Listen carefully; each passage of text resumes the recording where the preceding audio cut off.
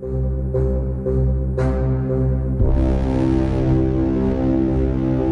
have an unidentified flying object. Researcher on a mission with Dr. J.N. Elias. We have an unidentified flying object.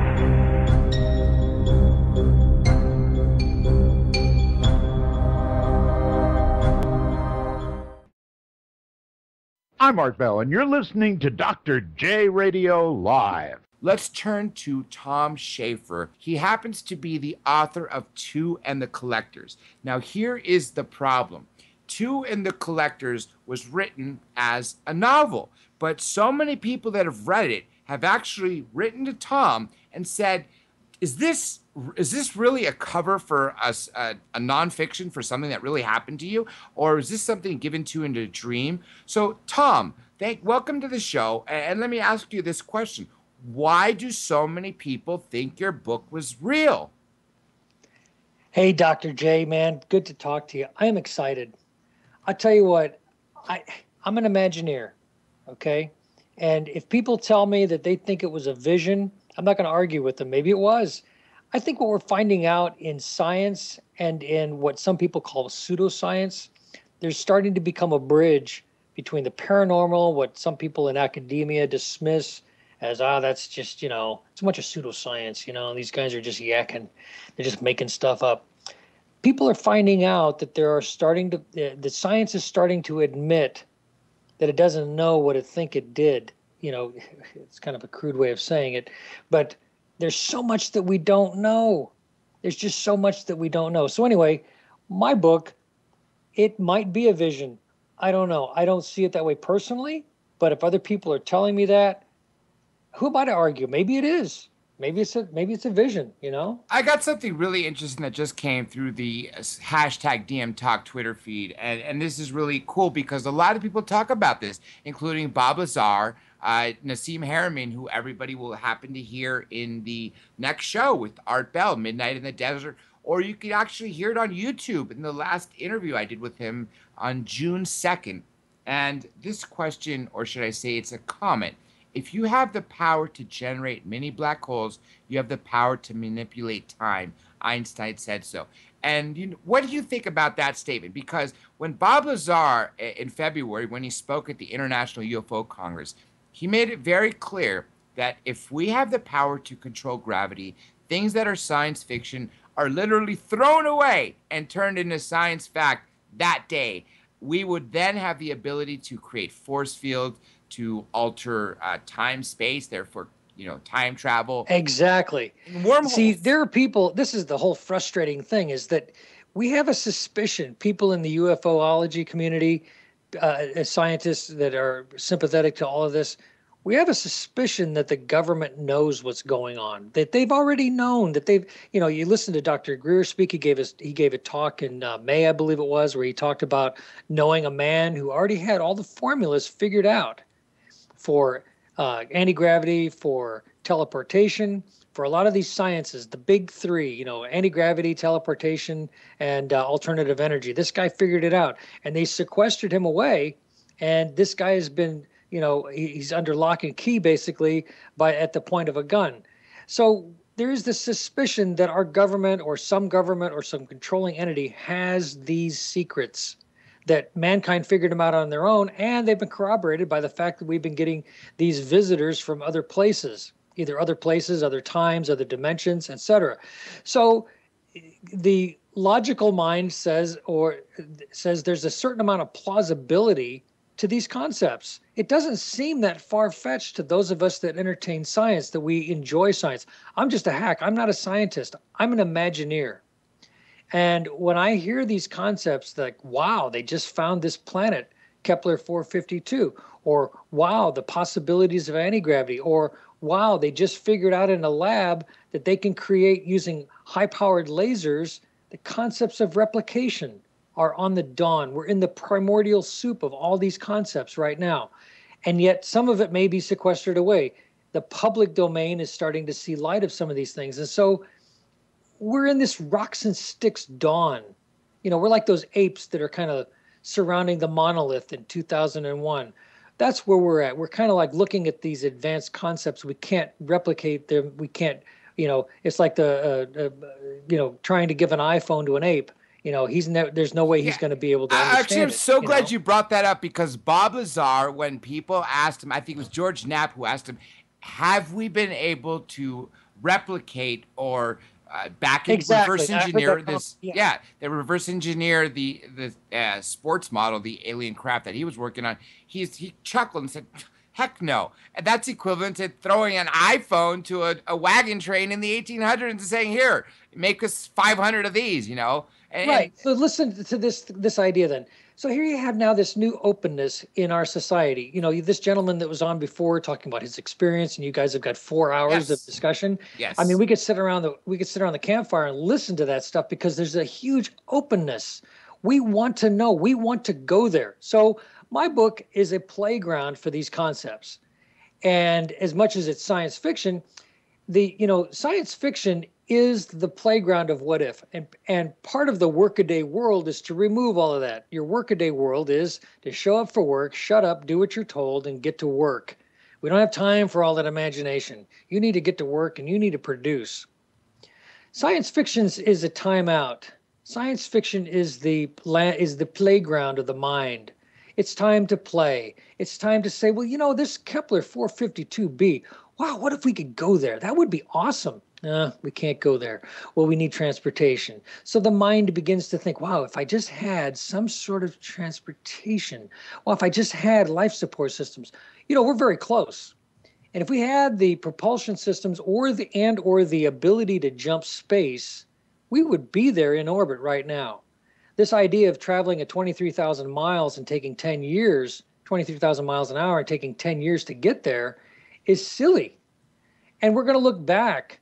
If we survive, we'll look back 10 years from now. When somebody stumbles along in the next 10 years, the ability to use some technology for us to jump space, and whether we figure it out on our own through our own scratching and digging, or if we are assisted, we will find a way to jump space. We will find a way to make it across space. And then it'll really be a matter of what can you take with you, and how long will it last when you get there? And that's what my book describes. It describes a secret space program that's been instituted by help from outside. Well, let me ask you this question, and this is something that actually astronaut Story Musgrave talked about in an exclusive interview we did with him, which sadly didn't make it to the airwaves here on Dark Matter, but you could hear it on my YouTube channel. And it was a one-on-one interview, actually 2-on-1 with my co-host, Johnny Webb, who's in London, but is now happened to be in Indonesia for the next couple months. And he was talking about the ethics of colonizing other planets. What happens if we go to another planet and we start terraforming it so us humans can move to it? But what if by terraforming it, we end up killing the life on it? Even if it happens to be microbes or well, you're introducing a lot of hypotheticals. Let's just work with what we know right now. For example, there's this whole concept of going to Mars, and we're going to colonize Mars. Well, what are you going to bring in the NASA framework? What's going to happen within the NASA framework? Those people that go are all going to be within whatever framework they brought from Earth. Yes. I doubt there's going to be a new government. I doubt there's going to be any kind of a change. They're going to be living under similar conditions as to what we have here. It's just a survival. Don't forget, worst part is a lot of these people who have volunteered, there's no return mission. Once they go, they're going to stay. And so this is all within the rocks and sticks technology that we are experiencing right now that some people laud as the greatest advances of mankind. It's not that great. We're barely scratching the surface, and we're barely getting off this planet. And it's like you mentioned one time before, and we have nuclear weapons, and we're running into space, exploding weapons into space. There's a lot of problems with mankind. There's a huge segment of mankind that's very advanced in its thinking. It's very high level in thinking. There's a huge segment, the things that Dr. Greer talks about. There's a high level out there. There's a group of people with a higher consciousness out there. And yet we still have on this planet, we have greedy, the greedy military industrial complex. We have the so-called, what conspiracy theorists like to relate to, the Illuminati, and God only knows if any of that stuff's true. But there are controllers of this planet, and there are murderous religious ideologies that, like Bill Maher said, have, like Islam is a religion of bad ideas. We have these conflicting societal segments on this planet. You don't have a unified planet reaching for the stars as a unified race. We have a pocket of people that get it, and then we have giant segments that don't, and then we have even more segments that don't care. And they're only out for what they can get in this lifetime, and they're more worried about paying their bills, and they don't even have any clue about a higher cosmic perspective. And so those are the things that we're struggling with. And those are some of the things that I deal with in the book, this concept of colonization. And the whole thing, as I began to kind of unravel the onion on this, is I don't think we're going to be able to do it without help. Yes. I just don't see it happening without help. Well, that's me. That's my opinion. Let me throw a few things out there. First of all, I'm glad you brought up the military-industrial complex. If everyone recalls, when Eisenhower left the office of the presidency in 1961, handing it off to President Kennedy, who won the election in 1960, what did he say?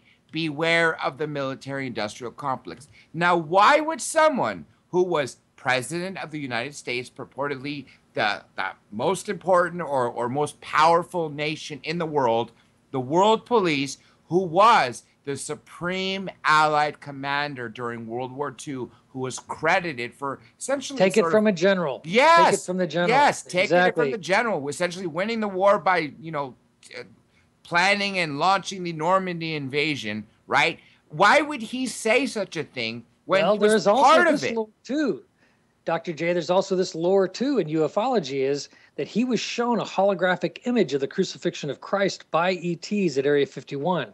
I don't know how much of that is true, but he's sitting there and you go, okay, maybe this guy did have an inside track on what's really going on in ufology. I don't know.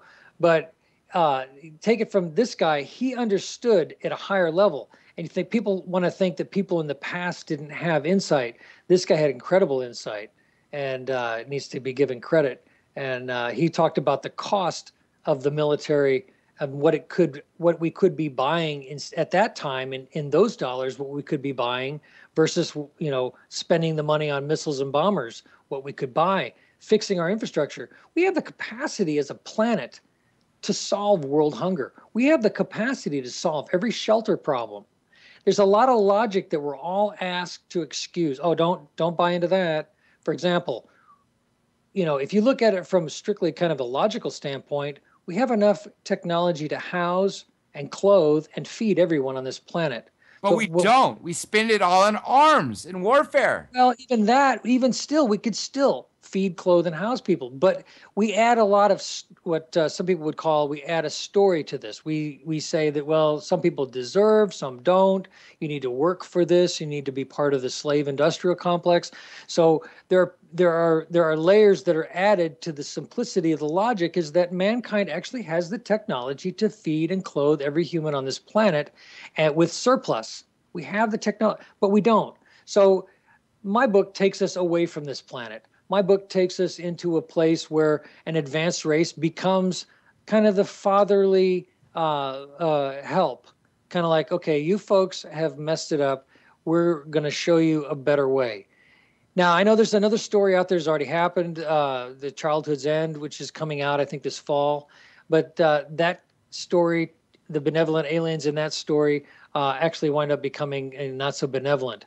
In my story, they stay benevolent. They really want to see humanity succeed. And so they've terraformed a planet, and they've created a place for us to go to that launches us into other places. So the story is really the launch of a kind of a science fiction franchise. Let me say this to you. Linda Moulton Howe actually says that our planet was terraformed starting 270 million years ago.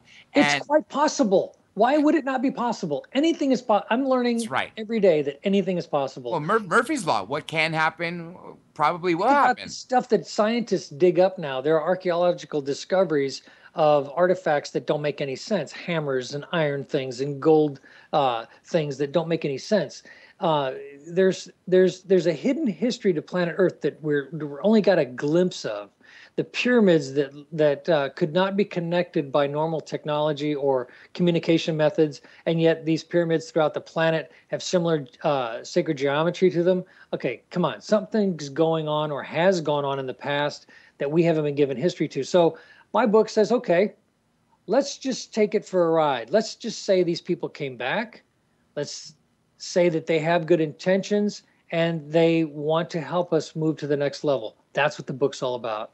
And it's a playground for the exploration of these ideas. And what would we do when we get there? What kind of government would you have? Well, you're probably not going to need a whole lot of government. Let me say something really interesting to you. This actually came in from the Twitter feed, and this is from Dan. It goes by at Don Dan L, and it says rocket tech will not get you to another planet. It's all for great big propaganda fireworks. Simply Exactly. can't carry the fuel. I Exactly. believe that because, if you think about it, what sort of mass would you be able to have have the amount of energy to travel at the speed of light, or to use the sort of, okay, let me ask you this question. This is always bugs me.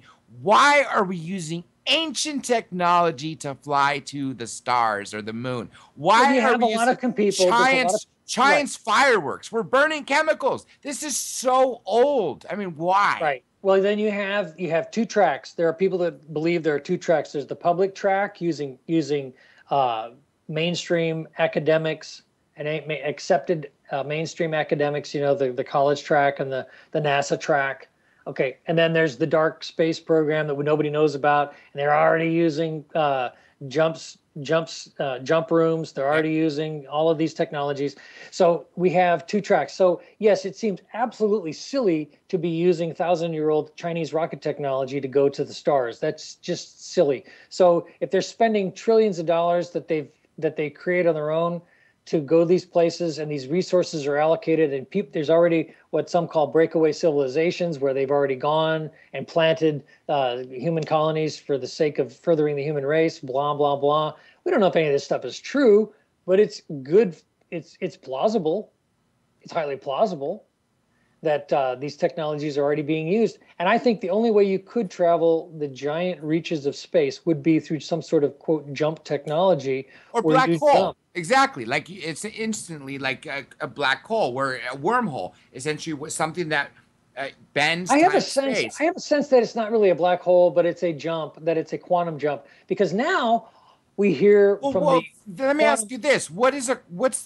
See, I wouldn't know this technology or this sort of science, but maybe you can answer this question. What would be the difference between a quantum jump and the ability to create a wormhole, which would essentially be bending the fabric of space, instead of, having a straight line to point A and B, folding it together and just instantly traversing from one to the other?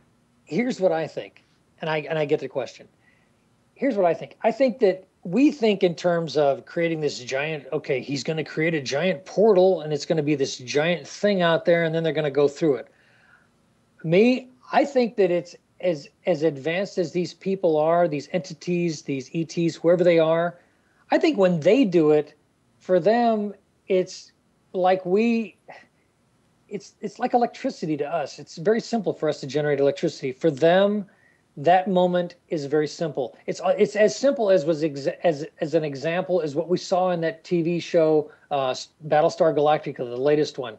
They made an announcement and said, we're going to this point, and boom, we're getting ready to jump. You didn't see a lot of special effects. They just did it. And I think that's the level that whoever's doing that's coming here, it's that simple. It's really more of a light switch technology. It's not something where there's a big dramatic, get ready to go to hyperspace, get ready to open the portal, get ready to open the gate. I don't know. We don't see those in the sky. Maybe that one over Norway was something like that, but we don't see that. We see them showing up, and they just do it. And so I think in the future, or whatever we come up with, I think it's going to be very simple. Quantum mechanics is finally admitting that observing the these things in quantum mechanics actually disturbs them. So there's a lot we don't know that we're just now discovering, that in 5 years, everything we're saying right now is going to be deleted. It's just going to be silly. It's going to be silly to even admit that we said what we said, and that these races, what they are doing, coming here with the advanced technology they have, we just look like jungle tribesmen to them, and so, or less. And so I think Mr. Friedman was saying before, is the arrogance of science to think that we know. We don't know. We're just stumbling into things right now, this is a great age. We're just now breaking through.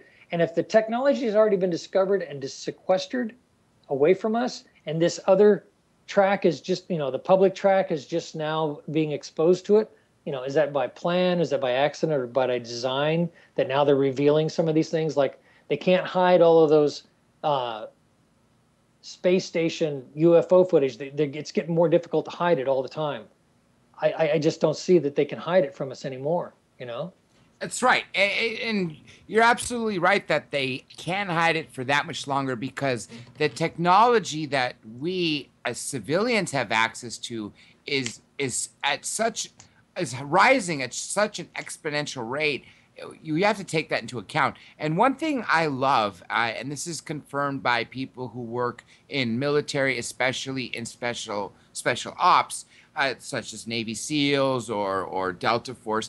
Okay, the technology we have, if we're just using scales and I'm rounding up numbers, if what we have, the best thing is, say, the latest iPhone, well, then what the normal soldier going into the battlefield would have something that would be maybe 5 to 10 years advanced, something much, much better. But then when you jump to something such as the Navy SEALs, then you're talking something that's maybe 2 decades in advance. I mean, they were using, at least I knew of a Navy SEAL who doesn't believe in conspiracies, does not really participate in anything what we said, except to tell me that this took years of me breaking him down to talk about his missions of when he was a SEAL, that after he was a SEAL, he ended up being a mercenary and did 2 missions where he happened to contribute to bringing large shipments of cocaine to the United States funded by the CIA. How do you like that? But the point that I was trying to make was that he said that in that year when he served, 66 to 69, the technology he had available to him as a Navy SEAL was much, much better than anything that our regular soldiers had even 20 years later.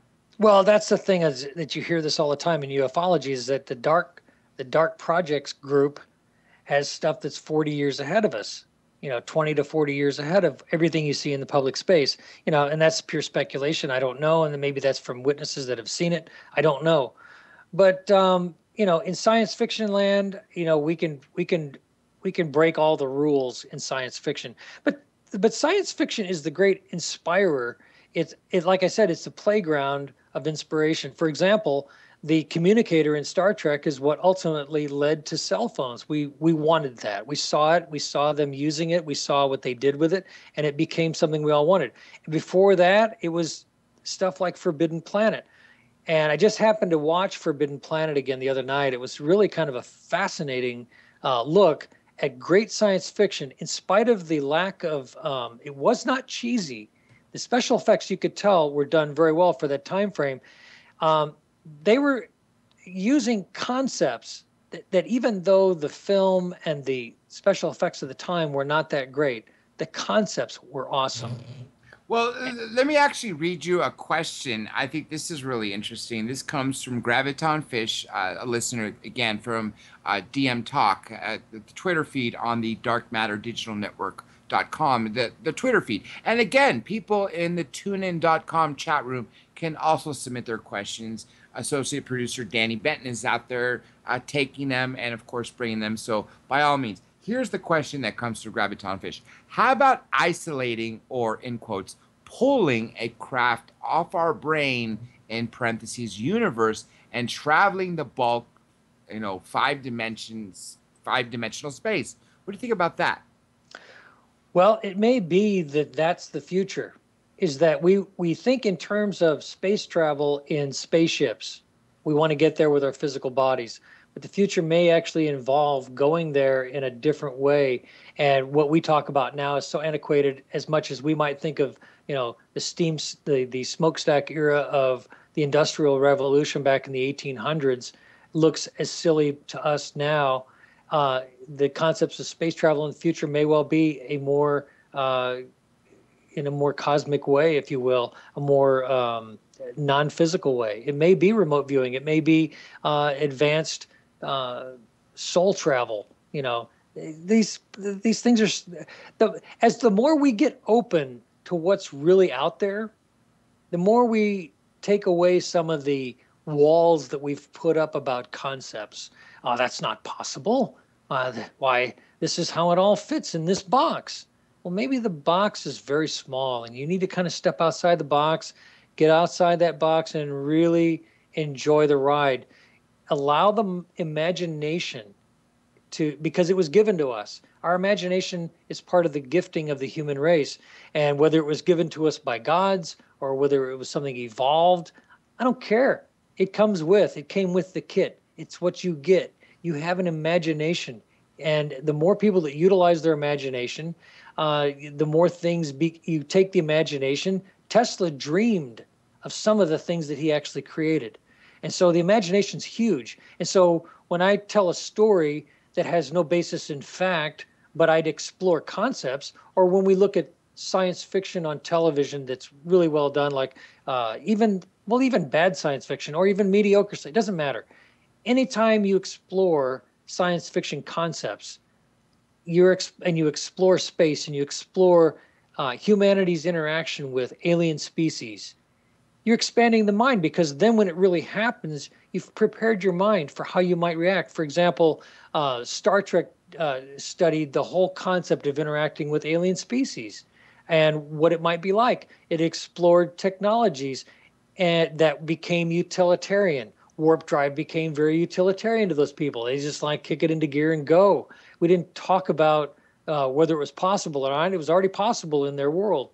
We didn't talk about whether replication was possible or not. It's already possible. They just made tea and kept moving. So a lot of what we think is going to be an oh wow moment is going to become antiquated and deletable. It's going to become a non-moment for us in the future. And I think one of the liberating things in the future is going to be replication. Nobody's really talking about how replication is going to free humanity from the work slave trap if it's allowed to progress. Replication will free humanity from a lot, from the socioeconomic slave mills that we live in now. The liberation of replication is going to free humanity. It's just not discussed. But we're looking at the dawn of replication through things like 3D printers, and now they're actually talking about the ability to create matter using high-powered lasers. So replication is going to free humanity, and it's going to change society drastically.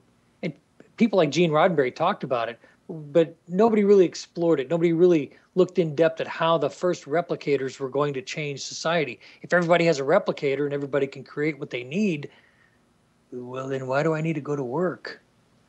I agree, exactly. And that I'm so glad you mentioned that we're still at the pick and shovel or rocks and stone age in that sense, because in terms of civilization, a couple thousand years really is nothing. And really, our real civilization hasn't started since, I would really estimate, since the point of electricity. That's when we've had this giant evolution that's just been going up at an astronomical scale and an exponential scale. And I think if you continued on the path but did not destroy the earth, did not destroy ourselves, we really would be capable of so much more. Can you imagine what 1,000 years, 10,000 years, or 1,000,000 years ahead of us would do, considering if we stayed on the path but took away the killing and deaths. Now, Tom, I want to warn you, we got about 10 minutes left of the show, and I want to go with you a couple minutes. Then I want to talk to the listeners with you about the show before we go. So by all means, answer that question and then say whatever you'd like to say before we. All right, you said a lot. What was the question? Well, I was talking about what do you think the possibilities would be take this into account. If we've literally started our civilization at the time Edison implemented electricity or Tesla, started using the AC current, just basically 150 years ago, that's what I really think is when our civilization started to take off. There was Imagine us 1,000 years, 10,000 years, or a million years, minus the war and the killing, right, and the death of the planet. Isn't that a composite? Isn't society as a whole a composite, kind of as our personal lives? How many times have we all been told, you know what, if you just stop self-sabotaging, you can move forward, you can go farther, and we all have to deal with that personally. And so we also have it on a grander scale of society self-sabotaging. We have these murderous religious ideas going on. We have stifling concepts that hold people back. We have a lot of in the movie business, they talk about suspension of disbelief. We need you to just kind of go along with this sci-fi moment here. But let's talk about reality for a moment. We are asked to suspend logic in a huge part of our lives. And you're right, it cripples us. For example, there are things every day that people see that's like, well, why did they do that? Like I read an article about some city, some guy wrote a big front page, he rented an ad to criticize a police department that wrote a ticket because he parked in backwards. And you think about stuff like that, you think, wow, I thought we were advancing, but I see stuff like this and I see we're really not getting that far. There's a huge portion of our society that is self-sabotaging, that is kind of like swimming down here in the bottom in the mud. And there are people like you and I and a lot of the folks in this community that see greater. We do imagine greater, just to take Sci-Fi Channel's little phrase. We do imagine greater, and we see a greater possibility. And we look at silly stuff going on or murderous stuff going on the planet, these wars and all this stupidity. It's just really, it's embarrassing. It really is. It really is. Tom, we have literally about 7 minutes, and I want to talk about the show. So I'm going to ask you first if you want to make any final statement, and then of course I want you to help talk about the show because you've become an integral part. Let's tell people where they can find your book, because obviously it's created a lot of controversy where a lot of people have accused you of, labeling it a novel when a lot of people say that's actually happening. Well, it's the spinning of science and science fiction, and I'll let them have it. You know what? If it's a vision, I'll let them have it. But let me just give the book, the location of the book. You can find it. It's called Two in the Collectors. TU. TU is the name of the planet. I created a planet, and I created a complete science fiction story around it about a group of people called the Collectors who are taking is a pre-disclosure team that is bringing things from Earth to this planet, to this other planet, getting this planet ready for the migration of humanity to this planet. So things are already being done behind the scenes. The roadies are getting everything in place. They are the Collectors. They're getting people ready to go to this planet. So it's twointhecollectors.com. It's TU and thecollectors.com. You can go there. You can buy the book. It's on Amazon.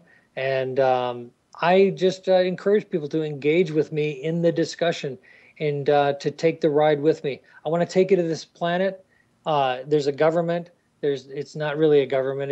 There's really less government there. But I invite you to come with me on this journey of what if we could go there, and what would it be like when we get there? What would it be like to have an organic planet that isn't polluted, that doesn't have GMOs? They don't do GMOs. It's all organic. And what would it be like to live in a home that is totally self-sustaining? Things like that. So those are the things that we discuss in the book, and I invite people to come and take a look. I'm going to say one comment before we talk about the show in general. I thought someone made a really important comment, and actually a guest, Richard Dolan, mentioned this 2 years ago, and then, of course, I saw this happening.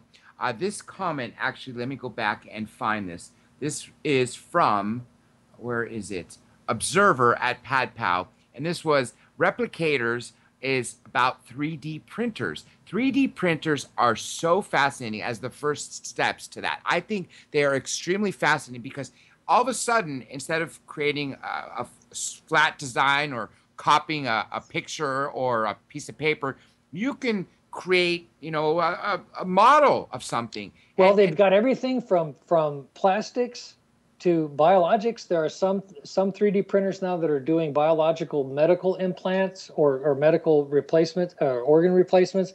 This stuff is never ending. And this is the dawn. This is like when the Industrial Revolution first started and they started making giant, Rube Goldberg type factories. So that stuff evolved into making microchips. We're at the dawn with replication using 3D printers. And so it'll go from spinning plastic layers, it'll go to some sort of energy that is transmitting actual and creating actual particles from a catalog. So you'll actually literally replicate just like you see in science fiction. So we're at that primordial soup age right now. And to see into the future and imagine what that's going to be like, how will that impact society? How will replication impact society? Right now, you can buy a 3D printer, but a lot of people don't see the need for it because they can still go to Walmart. They can still go to, the grocery store and buy the things they need. But if they could create everything they need in their own home, you won't need grocery stores and you won't need UPS. You won't need any of that. It will all occur in your own home. The only thing you'll need is to buy the big things. And then you'll think, well, there's a big replicator down the road. We can go to the library and just create what we need. And just create it. And Yes. a lot of people actually talk about that. Now, Tom, I want to thank you so much for this interview. We definitely have to do this again.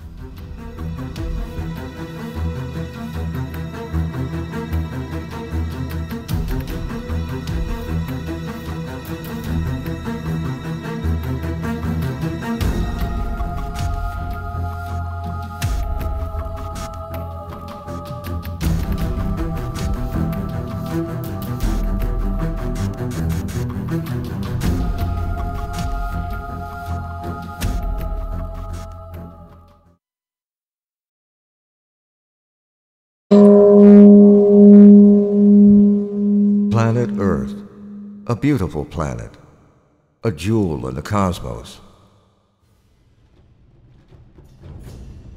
A planet in trouble because of its most intelligent species.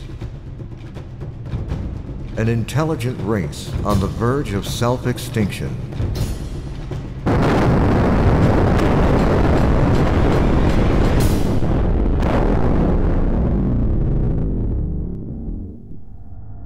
Mankind, left to himself, has almost succeeded in self-extinction. Are we destined for a dystopian future?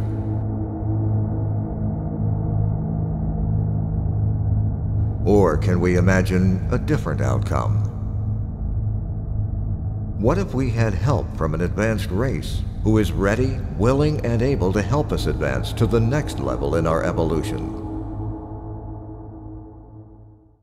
2 and the Collectors, a novel by Tom Schaefer. Available at Amazon.com.